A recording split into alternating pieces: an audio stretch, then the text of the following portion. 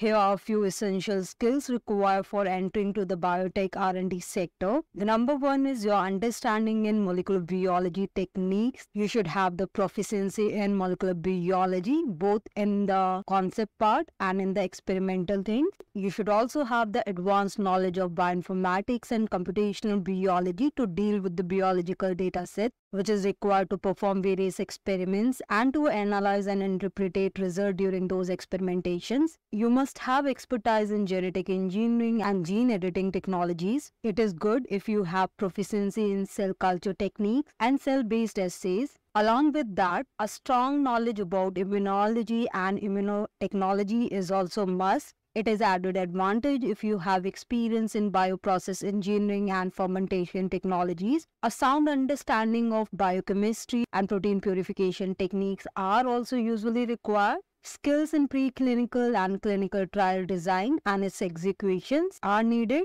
It is also advisable to have an understanding of regulatory affairs and compliance within the biotech industry. And lastly, the effective communication and teamwork for interdisciplinary collaboration.